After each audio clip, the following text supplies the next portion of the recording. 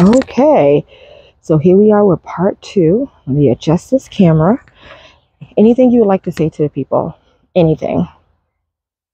You all bear with me as I'm trying to remember these plants. Please bear with me because I am really trying to remember the names to a certain degree.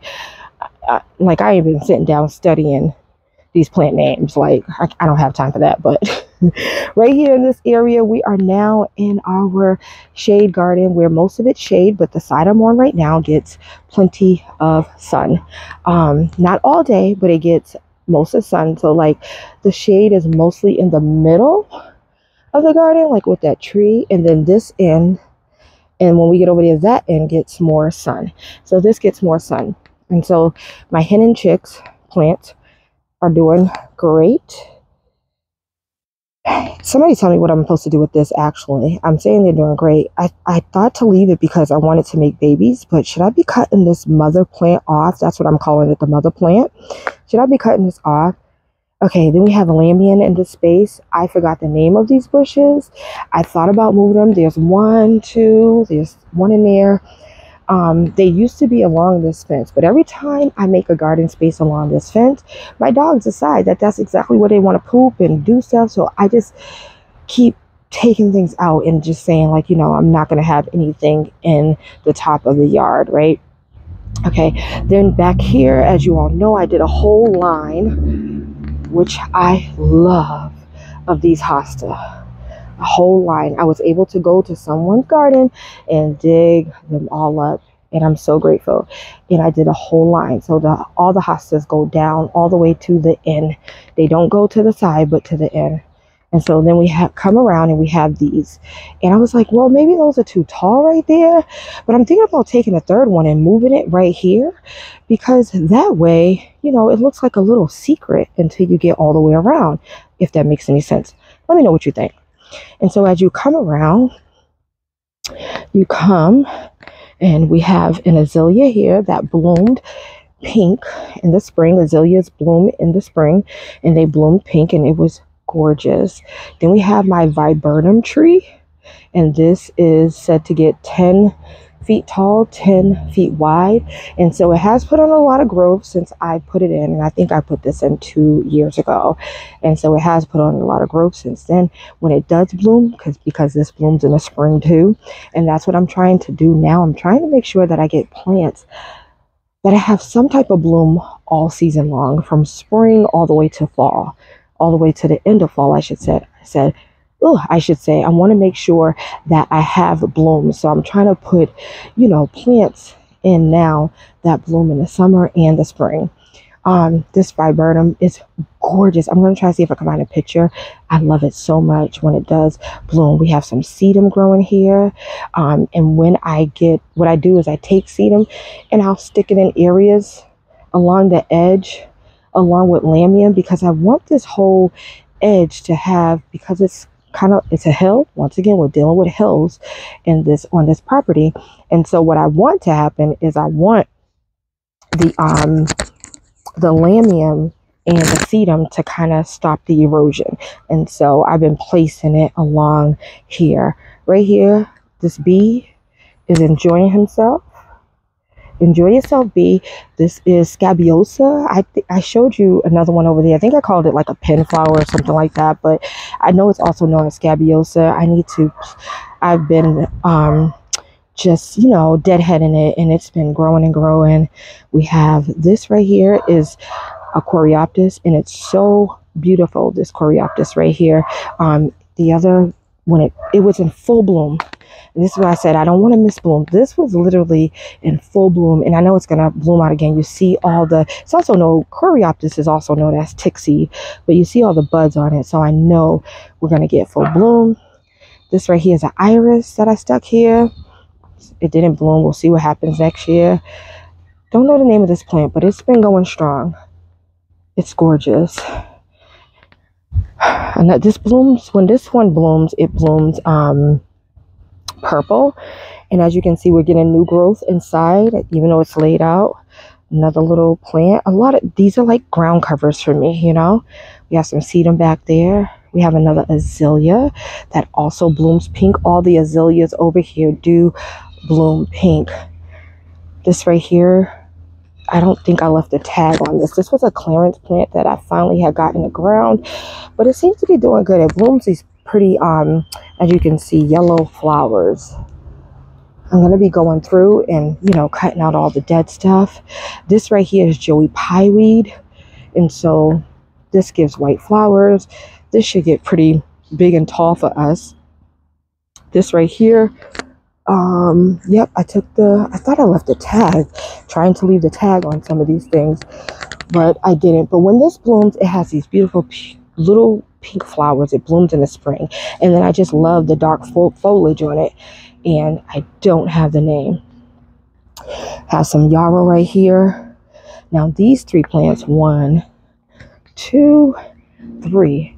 These were a part of that haul, the clearance haul. That is the name of this plant.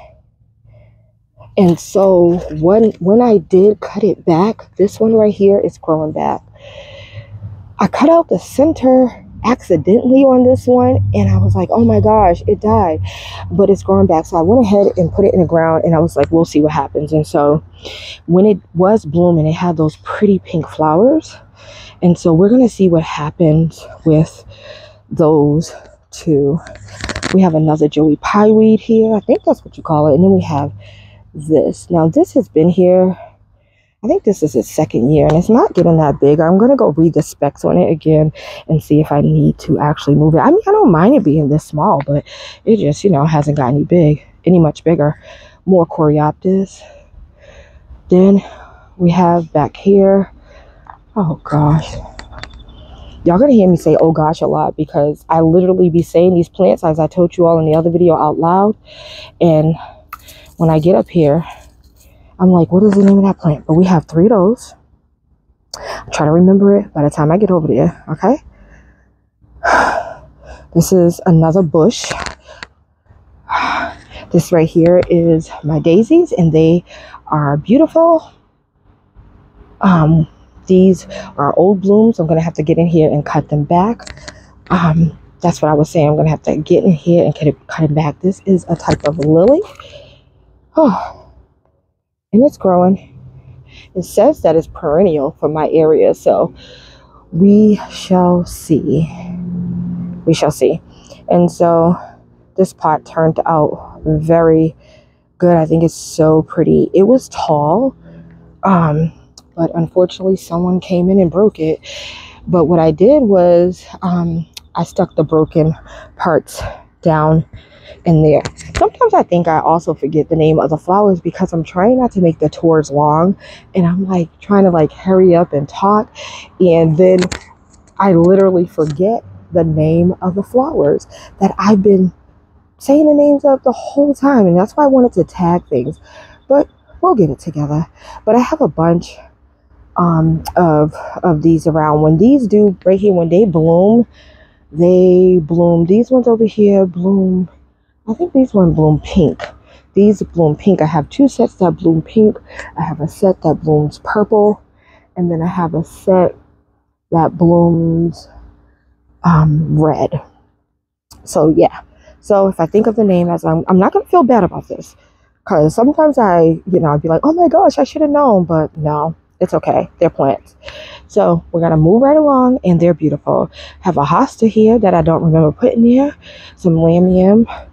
Another viburnum that will be 10 by 10, but this one gets more shade because now you see how far we've come over. There's sun over there. Now this one gets more shade, so I think this is why this one, I think that's why this one's growing slower. Coreopsis in there. This is another viburnum. I do remember that. The tag is over there for me to remember. And when these bloom, they have these beautiful white flowers, as you can see. So it looks like I'm getting a second flush of blooms on this plant, and that's awesome. Another Coreopsis or tick seed is in here. This right here, these are the same plants I was just talking about over there that I'm going to try to remember the name of. That's a daylily back there. Oh, I have 2 of those bushes, so I can tell you all the name of that. This one gets more shade, so it might be growing a little slower. So this is that bush that I was talking about. on the other side. And so when it blooms, it has these beautiful little pink flowers in the spring, but then it gives you all this foliage loveliness for the rest of the summer and fall. Like I said, that's a daylily. This is Gara, and this Gara plant has little white blooms when it does bloom. I have another one, so we'll see the blooms. Another sedum, another spirea that I'm gonna have to cut back and tame a little bit, but I like it like this. It can go wild. Like I said, as you can see, the lamium that I have growing here. This is that viburnum we were just talking about with the little white flowers. This one actually doesn't have any buds. Oh, there's one little tiny flower, I guess. Right there is a bleeding heart, which we know blooms. It blooms in the spring. And so, but it gives you this foliage. This is its first year, so that's why it's such a tiny baby. There's more daylilies back there that are gonna bloom. Another azalea, once again, pink flowers. This is Gara, and you see the little white blooms. If I can get it to stay still because the wind is blowing. These are the little white blooms. And then that's another bleeding heart. I like that color, that light, the light green chartreuse is how you say it, color on it. And that's a bleeding heart. Another spirea. We have over here some, what are these, black eyed Susie? Yep. This is a fallen iris. But these black eyed Susans are going to give us some blooms. Over here, I used to have like shade the whole entire time, but now my neighbors, they cut a tree that was over here, which is fine.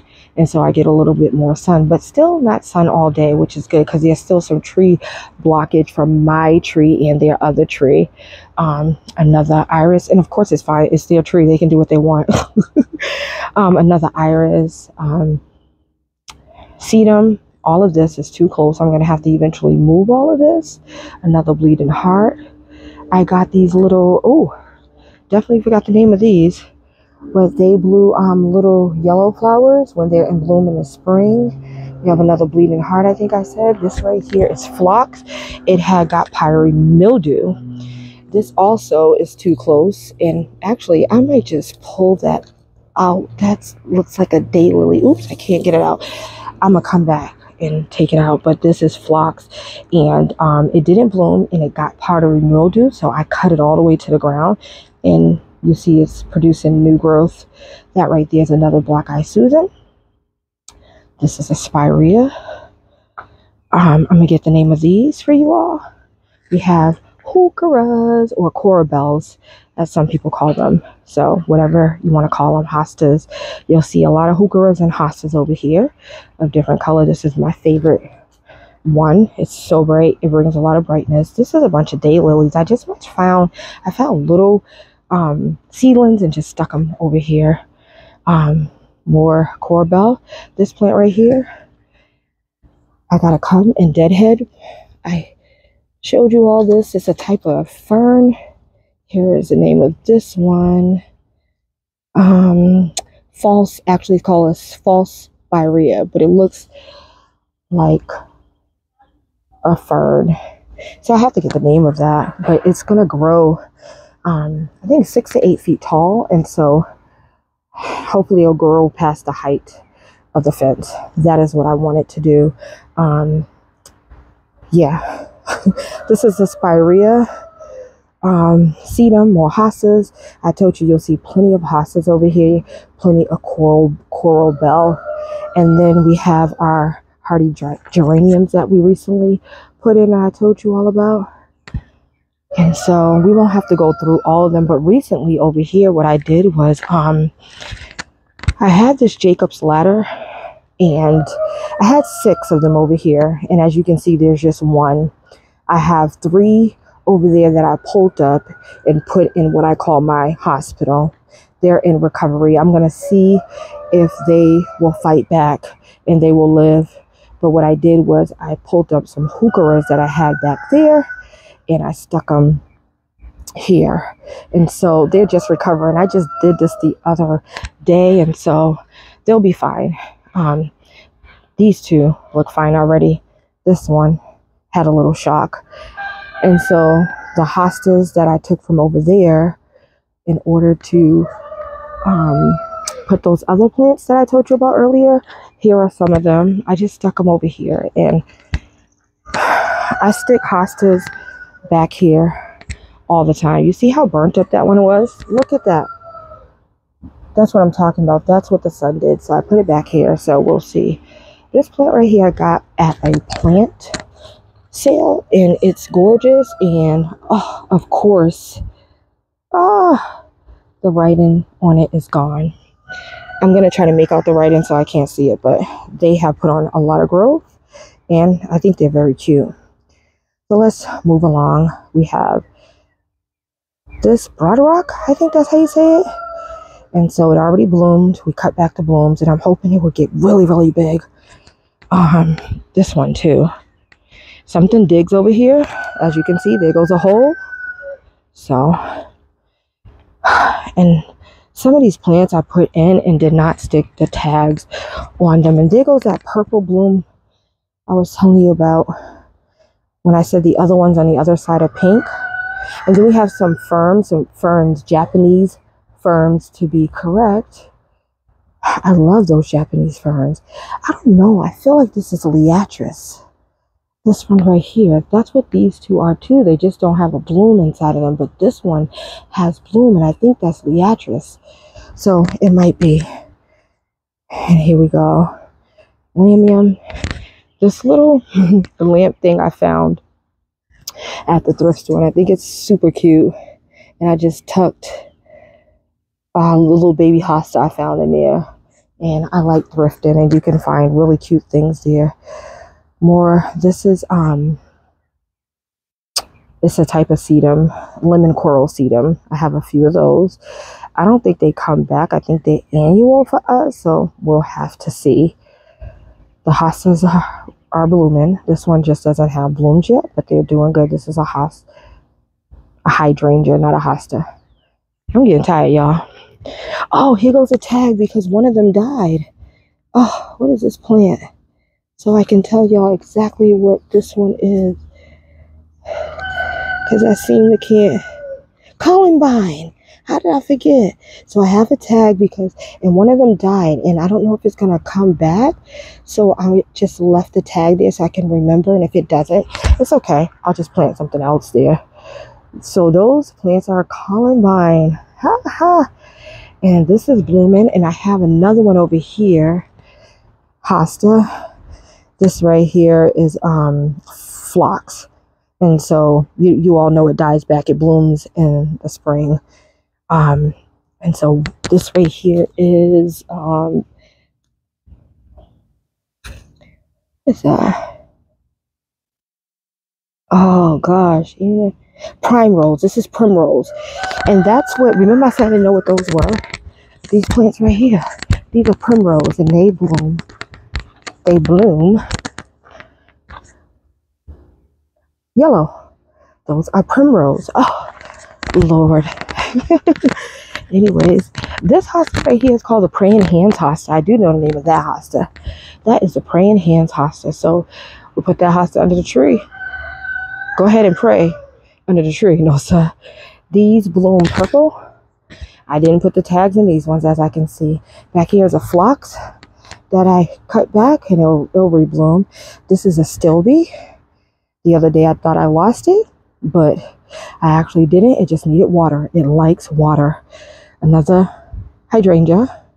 The bloom is dying. I think this is a type of grass. I don't think it's Liatris, but Columbine right here. Since I was up here, that's another hosta that I moved that just got burnt up, and it's so pretty.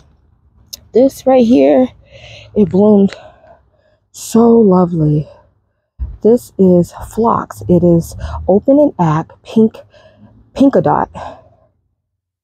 That's been and when it does bloom, I have another one. I'll show you the blooms on that But since we're over here, that's a hydrangea that I just put in the ground.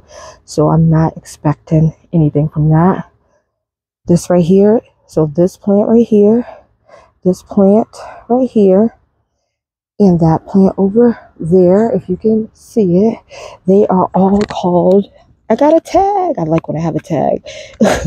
Agastache. Agastache. That's what that is. So put that tag back. A tag for the win. This is a hellebore. They bloom in the spring, but then they stay with their foliage. I did cut some of the foliage off. They stay with their foliage throughout the winter. This right here is one of the smallest, I think, irises I have, and it actually bloomed. It bloomed a little yellow plant. That's another hosta that I had to move. That's a hydrangea that just went in the ground recently, columbine. This is that phlox, that big one over there. It was full of blooms. Now this small one has plenty of blooms. There goes another hosta I had moved. And this right here is my little limelight hydrangea that I'm excited about. We see that it has buds. And it is the last, one of the last hydrangeas to bloom. That is my understanding. So I can't wait till the blooms come and you all see that. We have a lavender there, a false cypress there, hosta, another lavender, and then, come on. This is, I can't forget this one. Larkspur. I knew it was larkspur. Larkspur, delphinium. I just told you all how I love this plant and I almost lost it, but this is my larkspur delphinium. Aren't the blooms? Oh my gosh, this is so pretty. And the other day when I was at Lowe's, I saw another one where it was broke and it was on clearance. And I was like, oh, I don't know about that. But I should have got it because, you know, we can make these clearance plants recover. Let me hurry up and get out this area because we're going to be on a part 3 and we don't want that. These right here, that's another fall cypress. These right here are my, and I'm getting blooms. Butterfly bushes, and they are the dwarf version. They're not the huge version. I forget how the specs on it, but I have 3 of those, and then another hydrangea, and this hydrangea, which is the same as that one, is just blooming like crazy. Let me tell you all the name of it. And once again, your hydrangeas bloom according to your soil, but it's so interesting because I have pink blooms and purple blooms, or is it just the way it goes? This one is an early pink hydrangea. That's all. That's all. That's the name of it. Okay. It's one of those hydrangeas that I got when, like, you know, when they do like Easter time, Mother's Day, and then you're supposed to throw them away. No, I put them in the ground. And so that right there is what I call the shade garden. We did a full walkthrough of the shade garden. Let's run over. I want to do Maxter. Let's run over. Over here to the chicken coop garden. Everything is looking great that we put in. We have Black Eye Susan, hostas. We have bees, balm. Oh my gosh. We have that I recently cut back salvia. We have bell flowers over here. We have cats pajamas. We have something that looks like it needs water. I think that's a zinnia, lady's mantle. These 2 right here, these 2 flowers are speedwell. They were in the shade garden in the area that gets a little bit of sun, but I guess not as much, so I moved them out of there. Another Coreopsis, Lamium. So a lot of stuff repeats itself too. Catnip. I just recently, no, that one's Salvia. Daylily. This one I just cut back. It was nice and strong and big.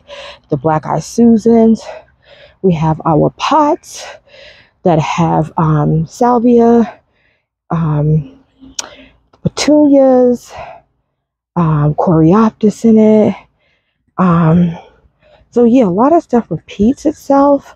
So, but I want you all to see how everything is just looking. It's looking, look at that lamium. It's looking wonderful. It's going to be great. This is an aster. I got to get the exact name of this because this one is doing great over here while the other ones on the other side are doing okay. And I might want to go ahead and move those over here. This right here is doing good, except when my dogs want to see the goat so bad and they come over here. Bees Balm balloon flower. It's so pretty, that balloon flower. Can y'all see it? It looks like a balloon before it opens. That's why you call it kind of. See how it's like, it gets like a big circle. I don't know if y'all can see it, but anyways, a lot of stuff repeats itself. Cat's pajamas, a lot of stuff. This is phlox. I couldn't even think of the name of this. This might need to be moved. As you can see, my dog was stepping on this. Must have been today because look at that. And so we're trying to keep him out of the garden areas, but you know, he gets excited about his friends back there, the goats. So anyways, yeah, so that's it. We got through the chicken run space, and in the last video I didn't do an overview, but we got through this space. And so thank you all once again for tuning in. Thank you for watching part 2 of my video. Thank you for your support. Thank you for all your comments. Thank you for sharing. Thank you for liking. Thank you for watching. I hope you learned something. Leave anything in the comments, any thoughts you might have. I would appreciate it. I'm going to be doing so many more projects out here. I got to make some pathways. I got to move a bunch of stuff around. I got to plant some things. I'm working in a whole nother brand new space where there are no plants at. So I hope you all will follow me on that journey. As I do that, I'm walking up because it's mighty hot out here, but it's okay because we got through garden tour part 2. See you in the next one. God bless.